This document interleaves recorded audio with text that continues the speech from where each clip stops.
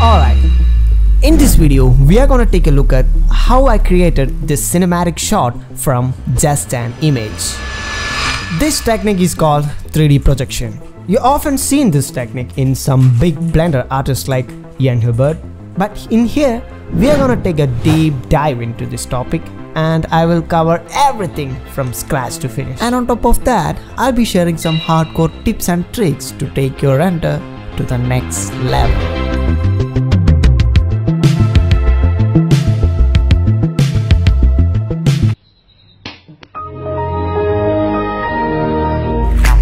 So, the first thing you have to do is to enable image as plain add-on. Once you're done that, you can import any type of images directly into Blender. Then enable texture preview mode and rotate the image 90 degrees in x-axis. It's time for some loop cuts. Add loop cuts wherever you see a straight line. That's it. The shortcut is Ctrl+R. To select your vertices, you can hold Alt and click on the vertices. If you double click on G, you can move your vertices. Pro tip: when you move your vertices, if you are seeing your texture is also stretching along with that is a solution. Make sure you are in edit mode. On the right corner, you will be able to see an option called options and enable correct phase attribution. I will be sharing these types of pro tips in the entire video. Don't miss it. Move the vertices and make shapes which is similar to the real world. Add a lot of loop cuts, then align them with the objects in the image. Now it's time to extrude some faces. To do that, first of all, make sure you are in edit mode, then click 3 on your keyboard. After that, click C and select the faces which you want to extrude.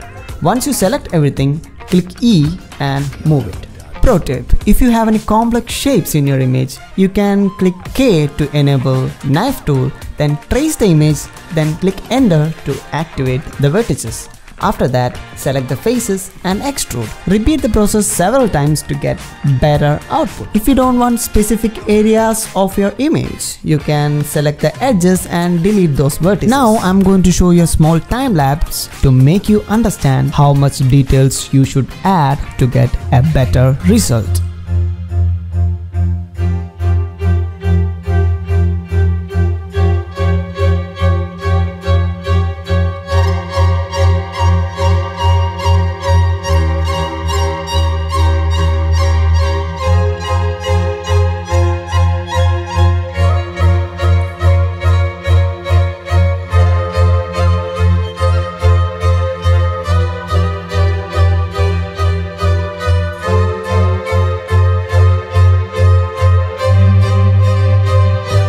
Enough, let's get back to work. Once you're done adding loop cuts, now we can separate our objects according to their material. To do that, in the edit mode, select the faces which you want to separate from the object, then click P and separate. Imperfections makes it perfect. Nothing in the world is perfect. If it's perfect, it's not real. So let's talk about materials. For the glass, I made a basic glass shader by using glass BSDF and transparent BSDF, mixing it with a mix shader. Later that, for the scratches and dirt, I used a concrete texture and the original texture, mixing it with a diffuse BSDF. For the bumps, a noise texture connected to a bump node. That's it. If you guys wanna follow along, take a screenshot. For the bricks, I'm just making a simple setup for now, but we will work on that later. So in here, I'm connecting the image texture to the roughness and adding a color ramp. After that, I'm importing a bump node and connecting the normal to the normal and height to the image texture.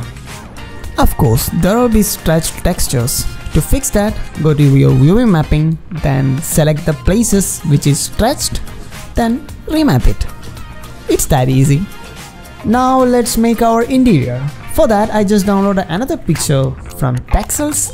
Then I exactly did the same just I mentioned before. So just follow along.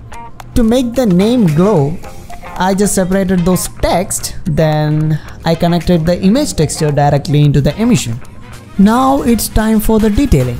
For that, I was searching for a specific type of lamp, but I didn't get anything from online, so I thought of making it by myself.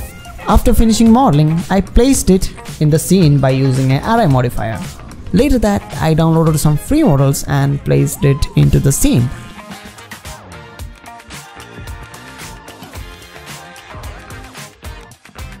Pro tip: to get depth to your scene, add a cube and make it bigger, then give a principal volume shader or use a volume absorption node. After all of this work, still I wasn't happy at all because it doesn't look real. As I said before, we need imperfections to make our render perfect. So let's talk about imperfections. In the real world, there is nothing such as sharp as 90 degree. So we have to implement that in the 3D world as well. So select all the sharp edges and click Ctrl D and bevel it. Still, if you look at the 3D model, you can see it's still perfect. So let's make some bumps and mistakes, right? To do that, make sure you are in edit mode, then select few edges and bring them down or bring them up. By doing this, you can make some small kind of bumps and cones and cuts in your 3D model. Still, you can see it looks too clean, so let's make it too dirty to get the realism.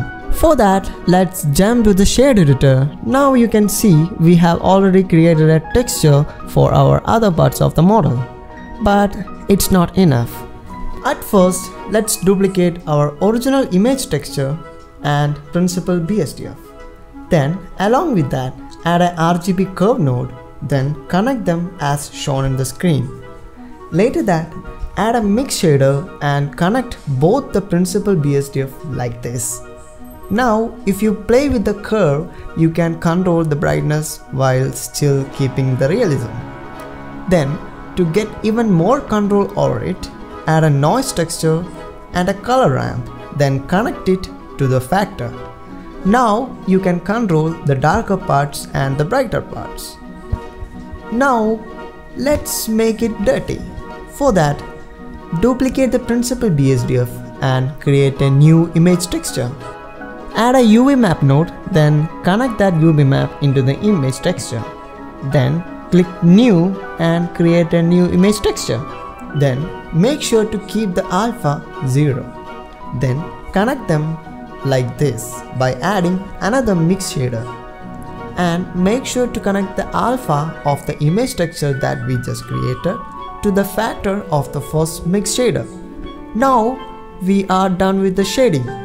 Later, go to the texture paint mode and import any type of dirt PNG and start painting them. Don't overdo it, make it subtle and effective. Actually, we are pretty done here. But I want to show you something else which is more important and interesting. Yeah, environment building. But why? Why is it that important? Okay, hear me out.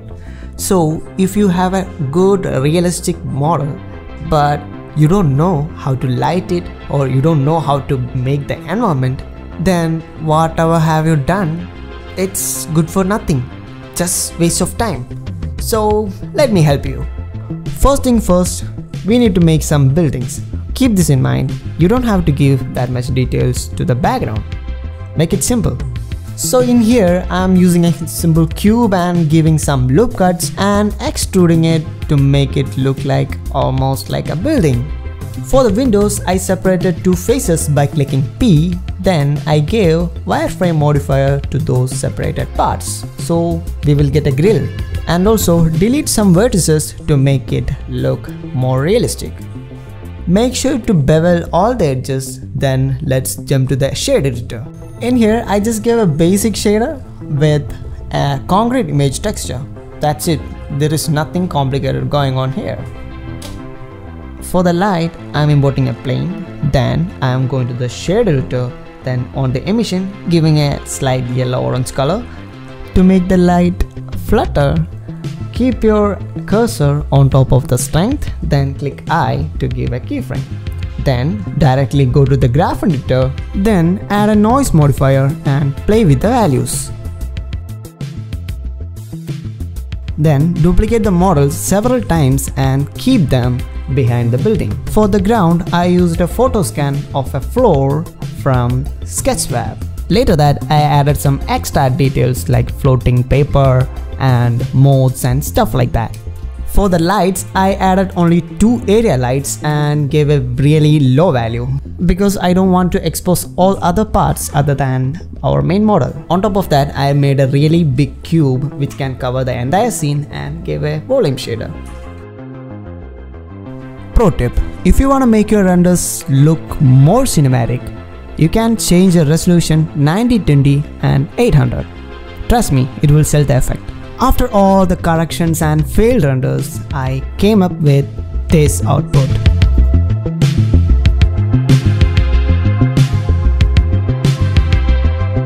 I hope you guys liked this brief explanation of how I created this shot. So assets and the project files will be available on my Patreon, so go check it out. Link is in the description. So see you on another video. Bye bye.